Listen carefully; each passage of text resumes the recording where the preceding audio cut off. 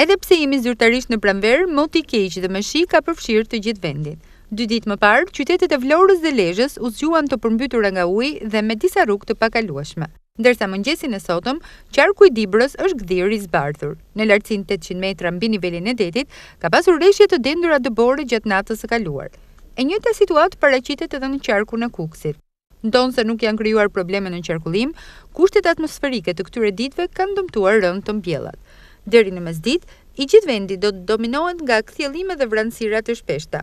Më të dukshme, ato do të paraqiten përgjatë zonave lindore, duke gjeneruar shira të izoluar. Por mbrëmja do të sjellë përmirësim të kushteve atmosferike, duke bërë që moti i kthjellët të jetë dominant në Shqipëri. Temperaturat e ajrit janë luhatur duke shënuar vlerat ekstremale ditore nga 3 deri në 21 gradë Celsius. Era do të fryejë lehtë në tokë, por e fortë në det, me shpejtësi 40 deri në 45 km/h nga drejtimi veriperëndimor, duke gjeneruar në det dallgëzimin prej 4 ballë.